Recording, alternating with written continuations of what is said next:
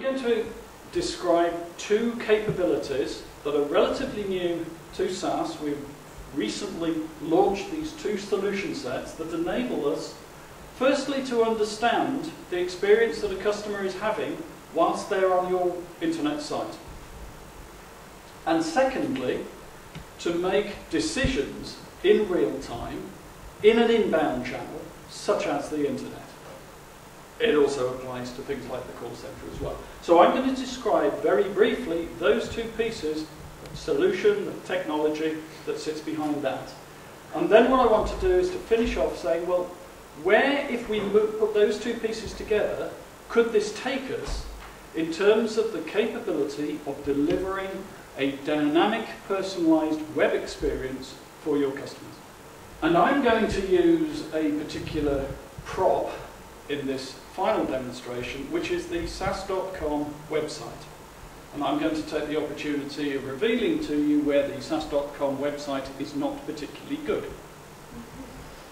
Okay, two pieces of technology. I'm actually going to start with the real-time decisioning technology.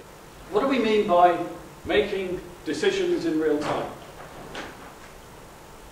Customer comes into you as an organization. There are a number of channels that you have. The call center, your website, if you're a bank, the ATMs, if you're a shop, the retail branches, and so on and so forth.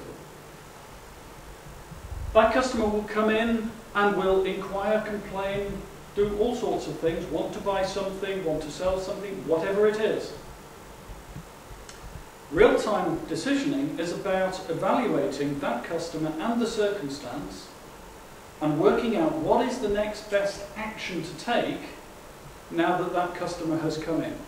It's not something that necessarily you can predetermine because you don't know the circumstance and you don't know if that customer will change through what he tells you. So it is not just a delivery of a next best offer that you have predetermined. Better still, it is a re-evaluation of what that next best offer or next best action should be. Purely from a marketing standpoint, the question is, why would that be valuable? Well, some research that was conducted by the Gartner Analytics or Analysts organization indicated that from a marketing response rate perspective, your standard outbound marketing campaigns give a typical response rate of around about 3%. If you're using event-driven type technologies, which we can help you with, that goes up quite significantly. But it is still fundamentally an outbound thing. Event-driven marketing is about observing their financial transactions and seeing patterns in behavior there and opening up a call on the back of that. That's what I'm meaning there.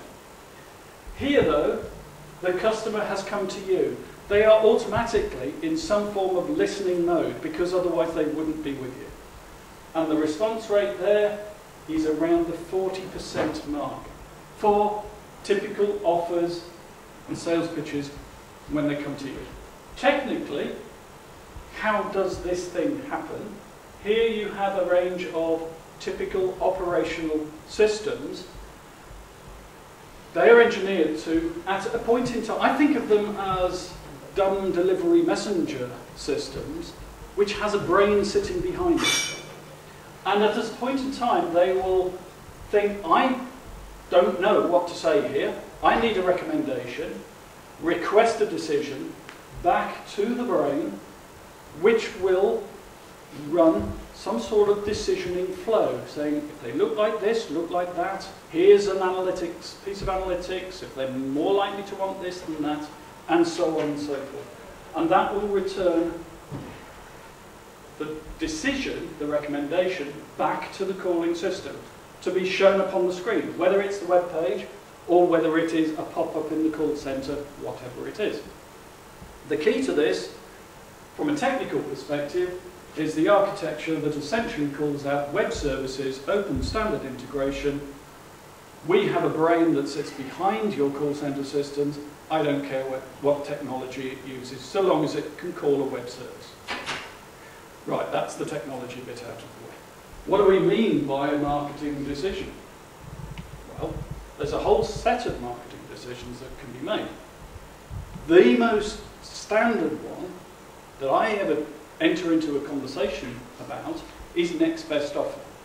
You want to know what to offer to the customer. And I'm going to show you how that gets constructed in a moment.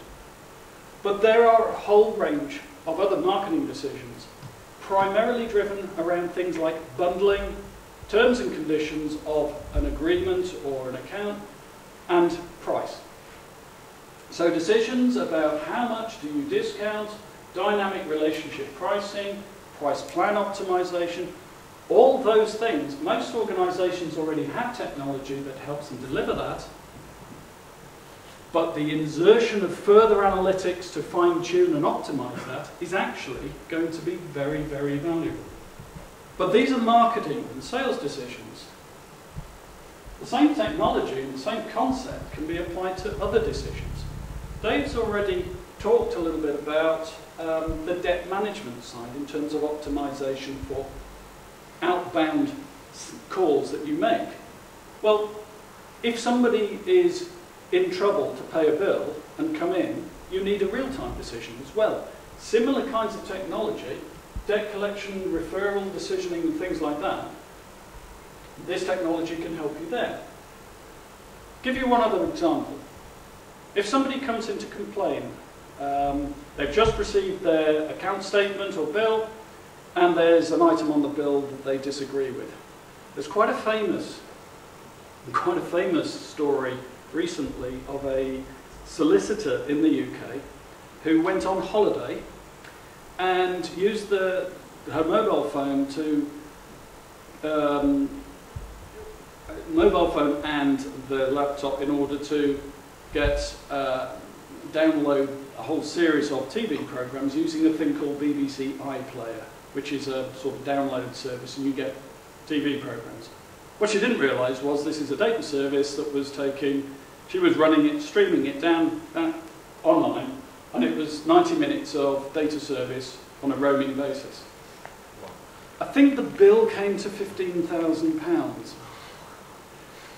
Now, she was expensing it to the company.